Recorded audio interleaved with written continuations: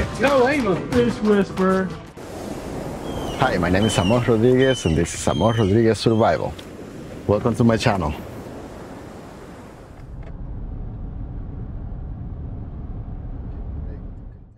Okay guys, made it to Kentucky. It was about a 4-hour and some drive, but look where I woke up. Beautiful Kentucky.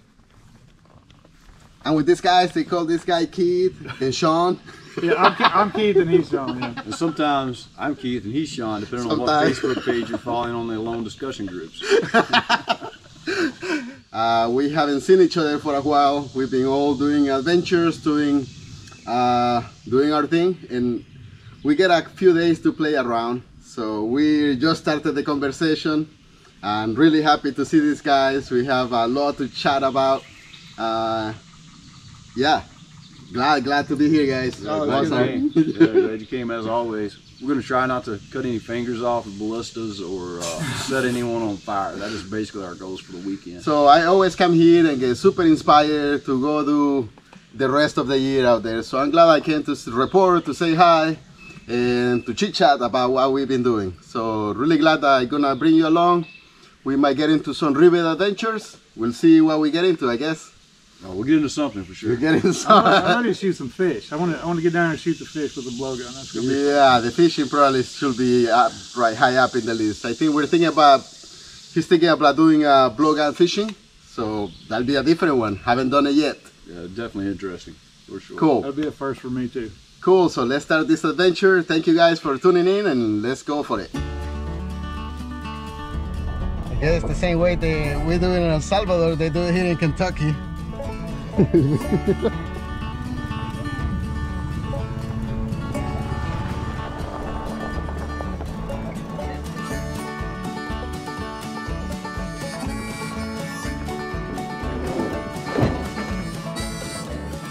gonna try the bowfish in here.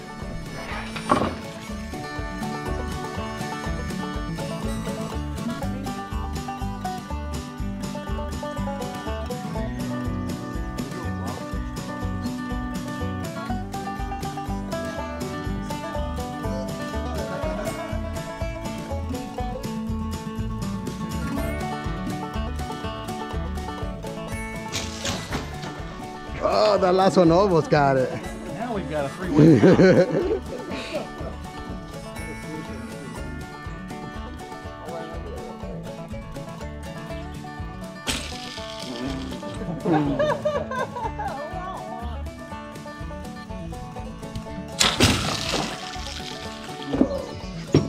Yeah, the arrow. It's pretty heavy. It's just flying. Yeah, it's super heavy.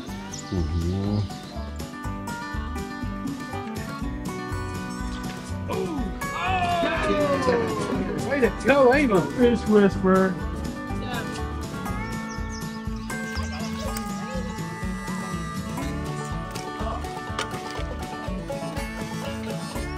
Oh, it's gonna go away.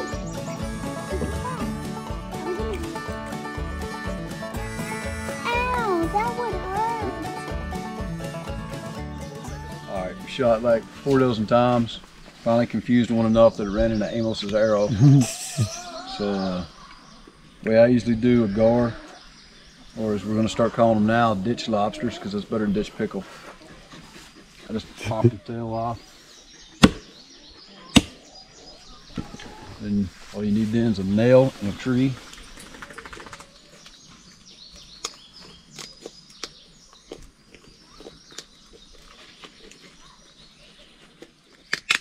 Oh, that's a tool right there, man. I think a gut hook would work really well. You might. The only thing I can see using a gut hook for. Yeah, for real. Skin is so full. Yeah, they say that some Native Americans actually use this as armor. The They skin. would skin them out, and they make really, you kill a big one, they make really cool quivers. Like case them out whole, and you sew it see that. and just let it dry, and it makes a really interesting quiver. Yeah, some thick leather in there. Nice. Yeah, that's it. I mean, it's all white meat. Pretty small, but Nice. at least we'll all get to see what it's like anyway. Really cool. See, that's a female. There's an egg sac. Oh yeah, Highly poisonous to eat those. highly poisonous. Yeah.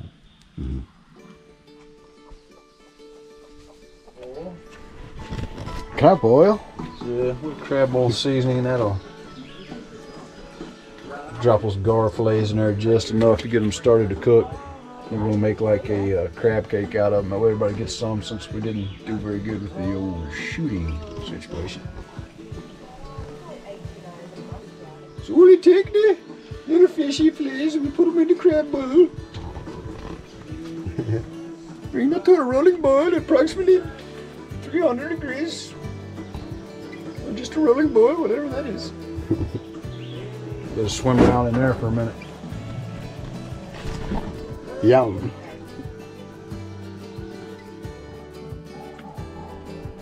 It's not as flaky as chicken or as fish. It's more of a chicken consistency for me.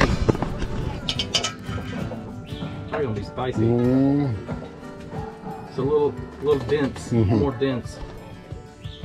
Wow. I'll eat that all day. Ain't nothing wrong with that. No, Yum. it's not hot. Pretty warm. It's gonna taste good like a scallop. Yes, it's almost scallop like a consistency. scallop, yeah. That's accurate.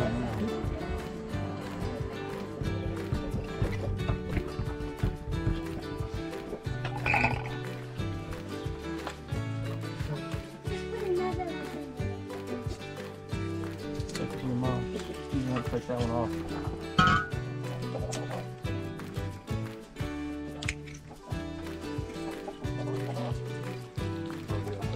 That's actually great. You think about doing like you put them on, dip them right down there and going. It was a little over-engineered and unnecessary, maybe, but you're gonna look cool on video.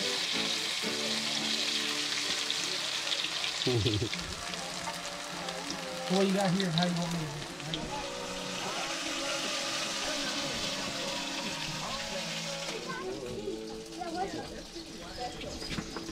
Sauce.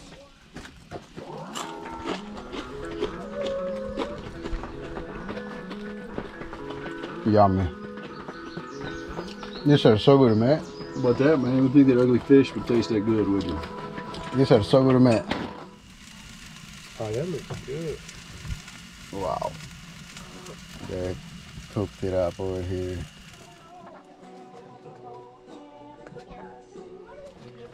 Let me get a little shot of you, like sawing off another piece. You carve right down through the middle of it. Yeah, man. Look at that. Yum, yum, yum. Oh, that's perfect. Wow, that's perfect. Yeah. So pretty. It's amazing. Yummy. So that's that Roosevelt elk I did last year. I brought a little bit to share with these guys. They've been so kind, hosting us as a family. The girls have been playing so much. So I feel like that's the good thing about trying to stay connected every now and then with the Alone family. Created this really cool thing where we can, even though this crazy world is out there like that, we still check in every now and then and see how we're doing, and to come and experience things that I never get to do, and to have these guys host me this way is just unbelievable. Look at the feast we have had.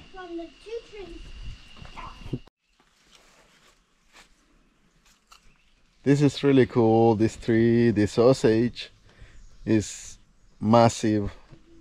An old tree is like 20 feet across. It's over 400 years old.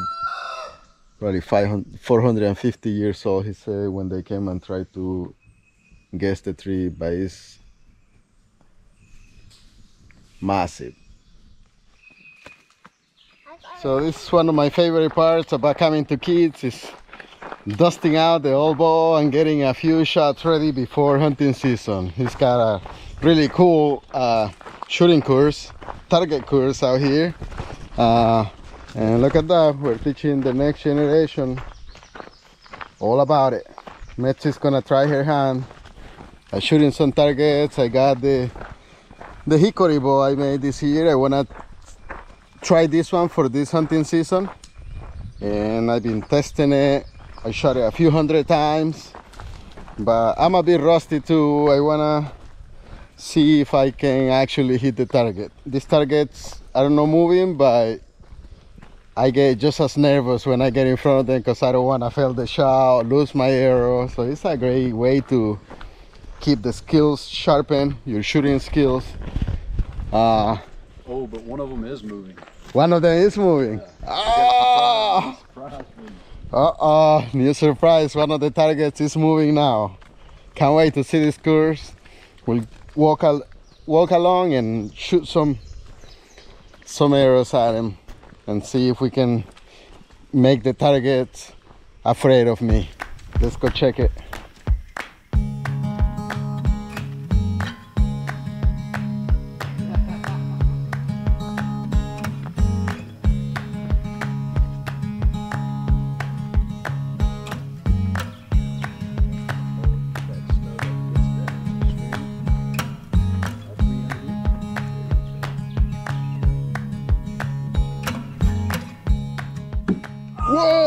Whoa!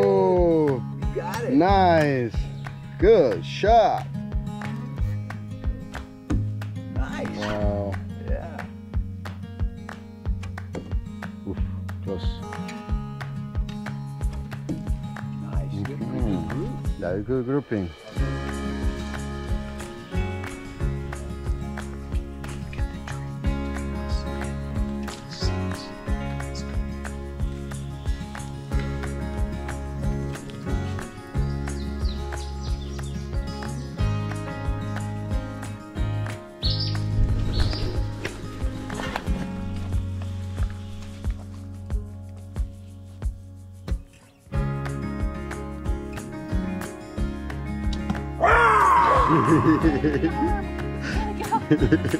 We got him.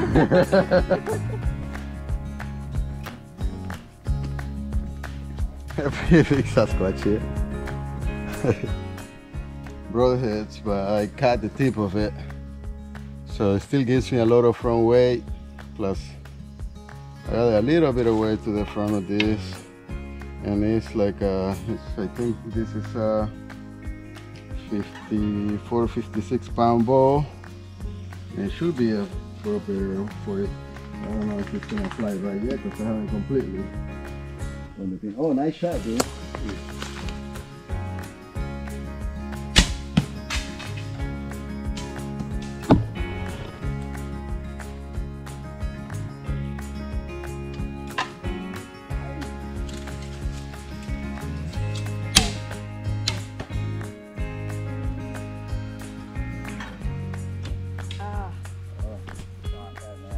Oh, try to get 100-yard shots over there.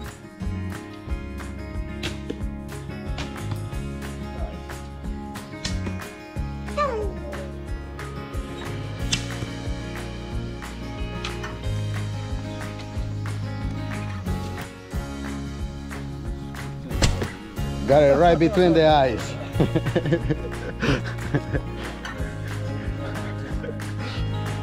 Gotta go, yo.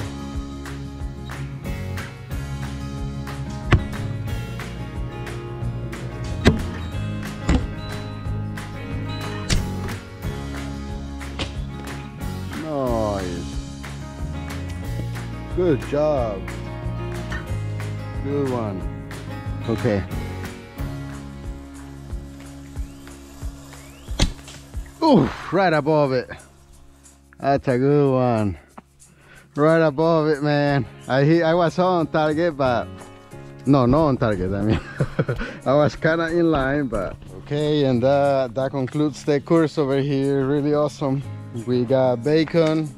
We got some venison. Even a little Sasquatch for dinner. The targets are afraid of us, I think. Awesome visit with my friends over here. I'm already looking forward to making it back. Time to call the visit over, start driving home, and continue working in the projects out there. Working on the meat, the elk hoodie. They start coming up in the pipeline. Thank you guys for tuning in, checking this little trip I did to Kentucky. Really awesome. Beautiful, beautiful place in here. We'll go say goodbyes and get home. See you guys in the next one. Yeah, no, thank you for hosting us. So glad to meet you. As always. We'll have to talk more, maybe. Let's take it out. Thank you. Again, that was awesome. If you enjoyed this content and support videos like this, check out my Patreon here and my latest video here. Subscribe here. This content is brought to you by Fowlers, Making and Mischief Studios. You can check them out here.